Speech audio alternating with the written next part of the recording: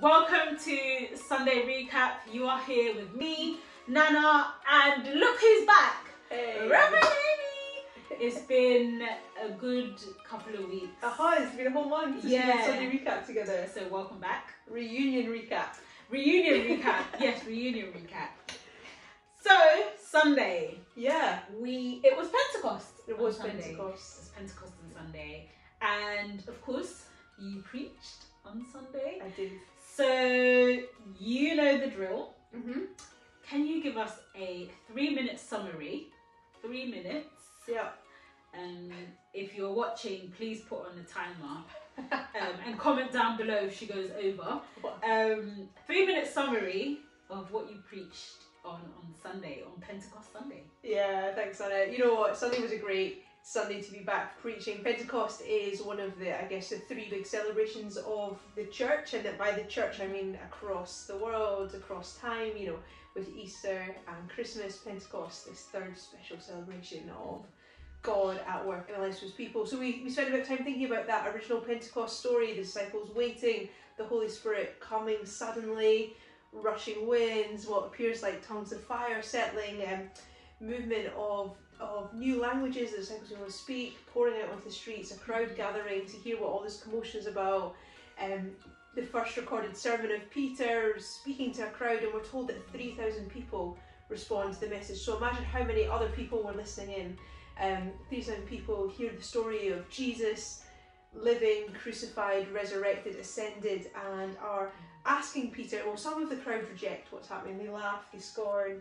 The other half of the crowd, or at least 3,000 people, ask how they should respond, and we thought a bit about what does it mean to repent and be baptised, to turn towards Jesus and know then the infilling of the Holy Spirit. So I guess that was the text we were looking at, but then across the sermon we were thinking about, you know, what does it mean to wait on God, to know that he's the promise-keeping God? What is the transformation the Holy Spirit brings in our lives? What does it mean to believe that God is the same yesterday, today and forever, so that the God who poured his Spirit out upon the disciples would still do the same for us today, a God who's still living and breathing. We spoke a little bit, I guess, about the transformation of the Holy Spirit in our lives, how we know him at work in us, but also what he comes for us to then do and how we join in with what God's plan is. You know, we touched a little bit on, you know, the whole series that we've been having a lot of fun unpacking of, like the church that acts, and how the Holy Spirit is the one who acts in us. It is both the acts of the apostles, but it's also the acts of the apostles which the Holy Spirit gives life to. And so we thought a little bit about, I guess, how we respond as a whole to that whole series of how we know the Spirit at work in us that then sends us out to join in with God's purposes in this world. So I guess that's an overview of my sermon on Sunday. A very, very good summary. So you spoke about waiting. So we know that after Jesus, you know, died and resurrected, you know, he told the disciples, right, wait, someone else is coming, and that person was the Holy Spirit. Right. So, you know, during that period of waiting, some people went back to their old jobs. I'm sure there was a lot of thinking and wondering going on in that time. So talk to us a little bit about waiting and how to wait.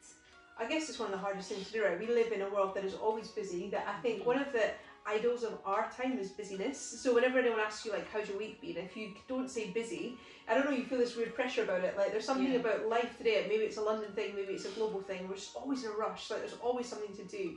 And I think it's so incredible that, you know, Jesus goes back to heaven and his final words to the disciples is wait. Like, stay in Jerusalem, gather together to pray, and wait and see. And you know, a lot of us are familiar with scripture, we know what happens next. But I was saying on Sunday, like, just take a second to think about how weird is that? Like, Jesus had been their guide, he'd left them, told them someone was coming, but they had to wait for a while. You know, the atmosphere of the time, people are hating on Jesus, there's a lot of confusion, and what's Jesus' message? Not scatter, go your own way, but wait together. I think there's a message for us in the church as well. What does it mean to wait patiently, as the Psalms say, upon the Lord? Not just always in a rush and to fit Jesus in when we can, but to be waiting on God, expectant that something will happen, but also open to being surprised by what that is. You know, sometimes I was saying, some things are easy to wait on because we know what's going to happen, but what does it look like to actually be surprised and trust that God will move, that something will happen,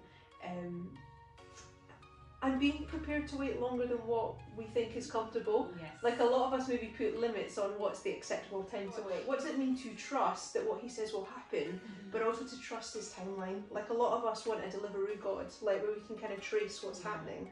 Actually, God calls us to wait, to trust, and to be expecting that he will keep his promises. And I think we see that in the first Pentecost story. The disciples had to wait, not knowing what they were waiting for, but trusting that what Jesus had said would happen, would happen.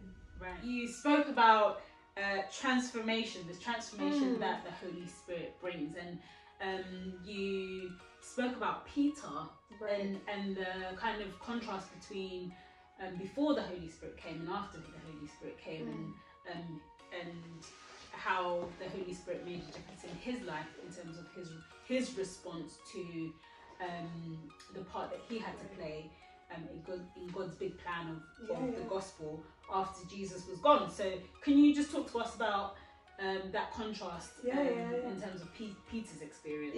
I mean, it's one of my favourite things about the Pentecost story. Like, here's Peter, who 50 days before, plus an extra couple of days, had been at he'd followed behind Jesus after the arrest, he'd been at that campfire, he'd been asked questions of like, don't you know Jesus, you're a friend of him. Even to a tiny group of people, Peter had been ashamed, he denied Jesus, it's this real moment of sorrow and weakness. Anyway, fast forward, the 3 days, Jesus resurrected, and now here we are, 50 days later at Pentecost, and here is Peter with the crowd asking what's happening, with all of the commotion going on. How incredible is it that he is the one who stands up and gives an account of what's happened? He points back to the prophecies of Joel and he explains, like, this is God keeping his promises. He gives this incredible, concise sermon, really, of Jesus's ministry. And then there's a response, and I love it. Like, it's the same guy, but there's something remarkably different about him. There's a confidence, there is an understanding of what his role is, there's a power in his words that draw a response, there's an ability to see past his weakness or his mistakes and instead to embrace that somebody needs to share what is actually happening so that others can understand. The Holy Spirit comes to make us more the people God created us to be, to make us more like Jesus, to make us more like the best versions of ourselves. So we spoke a little bit on Sunday about the Holy Spirit living in us, being the one who encourages us to be more the people we were created to be, but also the other part of the Holy Spirit is to convict us, to help, when we're going wrong, to bring us back on the right path. It's, it's the ringing bell in our ears and our hearts when it's gone wrong.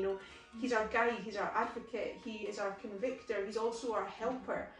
How does the Holy Spirit work? We never get to the point of perfection this side of heaven. And I quite often say, we're not called to be perfect, we're called to make progress.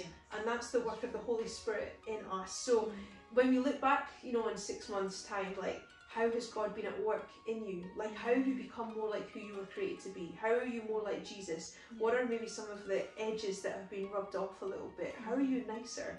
How are you displaying the fruits of the Spirit in your life?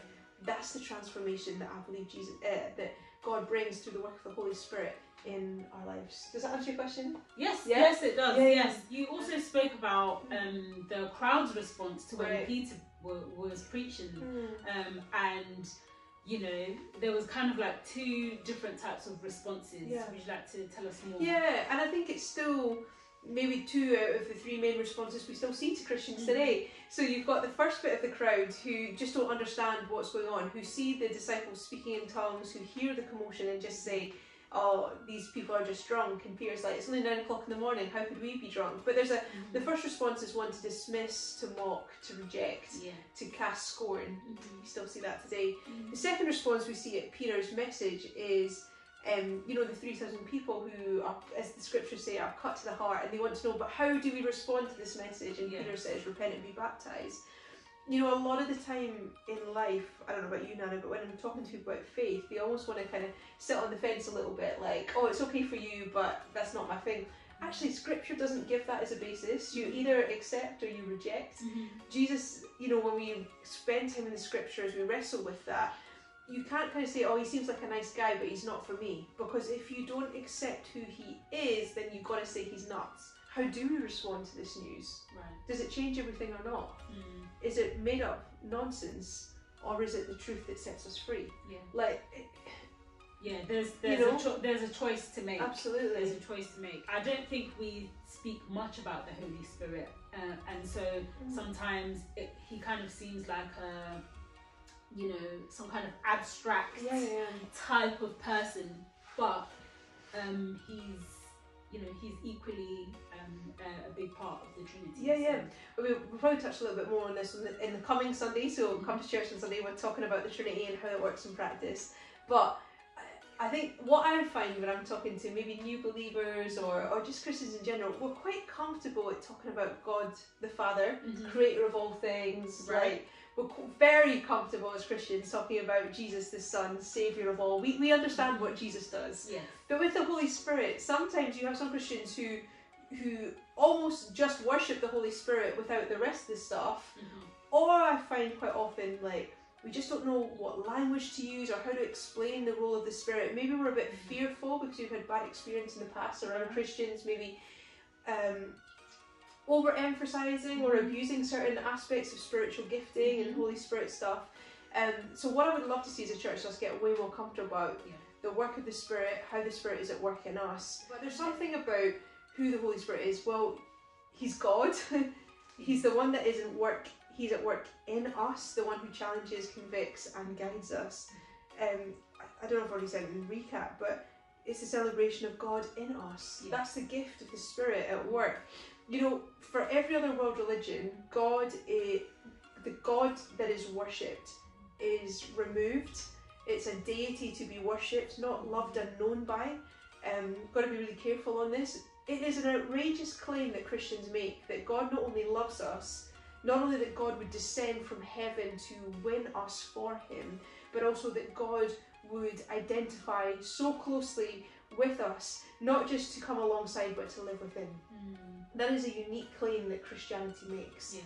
That is the work of the Holy Spirit at work in us. It's why it's nonsense when people say all religions are the same, because actually that's a hugely offensive statement to most world religions, to say that God can be known, experienced in the way that we claim that he can be through the work of the Holy Spirit. And it's why as Christians we've got to do some work theologically to get our heads around how to open ourselves up, as you said, to the work of the Spirit at work in us.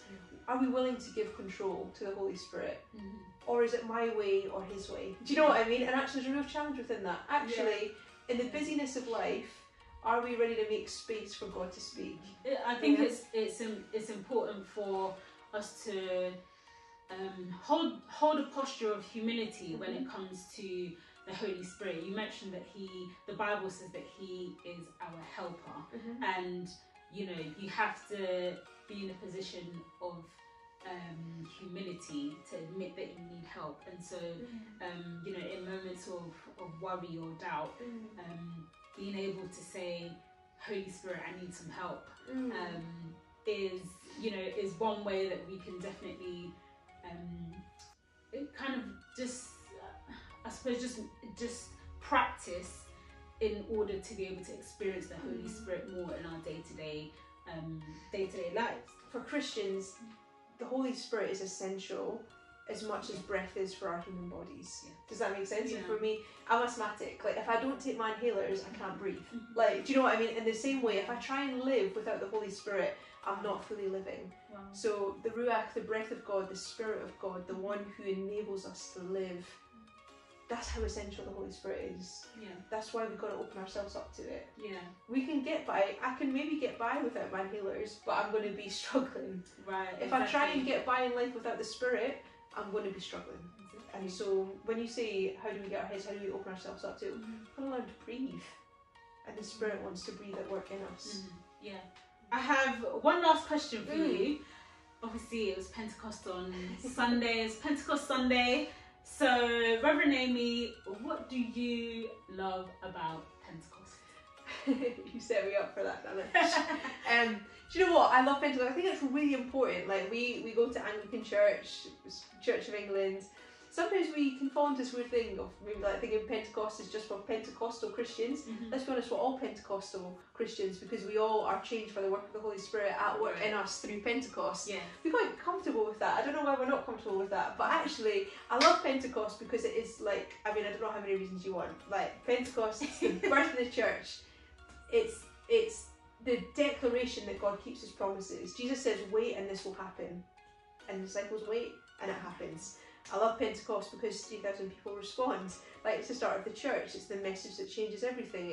I love Pentecost because in Peter and in the other disciples we see just ordinary human beings filled with the presence of God, the Holy Spirit at work, and they start to do extraordinary things.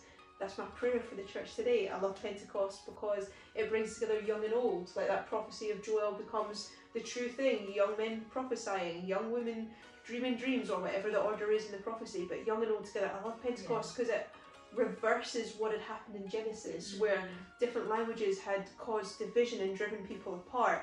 In Pentecost, all these people are brought together because they hear the Bible, they hear the scriptures in their own tongue. Like, there's something of the great unity that is to happen in a world of division and racism. There's something in the Pentecost message about coming together under the lordship of Jesus. Just love that. There's so much in the Pentecost story which is good news, and there's so much for us to respond to. A God that moves, a God that wants to do things today, a God who reconciles and brings together, a God who equips and sends out, and a God who isn't finished. That's why I love Pentecost. Who isn't finished. But I am now. Finished rambling on. It's finished. Thank you so much. Thank you so much, Rev Amy. If you haven't yet, please go back and watch Rev Amy's sermon on Sunday. And leave your comments down below. Any kind of takeaways? How did you spend your Pentecost Sunday? What are your thoughts on Pentecost? And how has the Holy Spirit impacted your life or made change in your life? We would love to know. As always, we will be back next Sunday with God willing, with Sunday recap. And of course, you can find out everything that we're doing during the week on our Instagram and our Facebook social media account. So if you're not following already, give us a follow. If you haven't subscribed yet, please subscribe, give this video a thumbs up, and make your comment down below. We would love to hear from you. All right, guys, have a great week, and we will see you again soon. Bye.